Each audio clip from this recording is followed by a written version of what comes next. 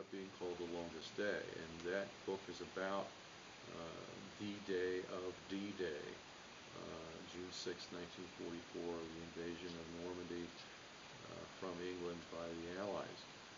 This book, Charles just decided he was going to continue to, or he was going to then concentrate full-time on working on the book The Longest Day. That book came out in 1959 and was a huge success. Up to now, that book has been published in over 30 languages and in over 30 million copies. Turned to and then ended up publishing his second book on battles of World War II called The Last Battle, and it deals then with the collapse of the Nazi regime at the end of, in early 1945, and specifically the capture of Berlin by the Soviet forces. Then Ryan went back and worked on this other book, which ended up being the third book, and as it turned out, his last.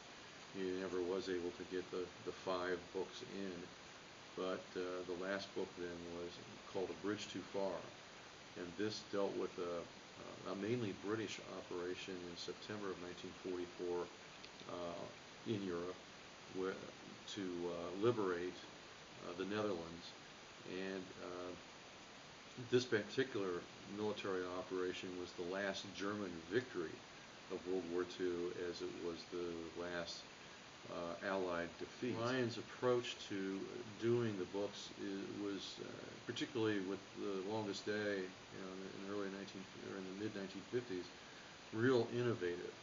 Often when people were writing books about history, what they would do is look at other books on the same topic or related to that topic, and then if it had to do, like in this case with battles, then it would be a military historian usually, and they would go look at documents like after-action reports and other kinds of military or government-generated documents to get the information that they wanted. Ryan went the next step, which nobody else had really kind of done, especially in the depth and detail that Ryan did. And that was, he advertised in newspapers and magazines and newsletters, things like that. If you were there for this battle, please get in touch with me. I'm writing a book and I'm interested in getting your experiences at that time.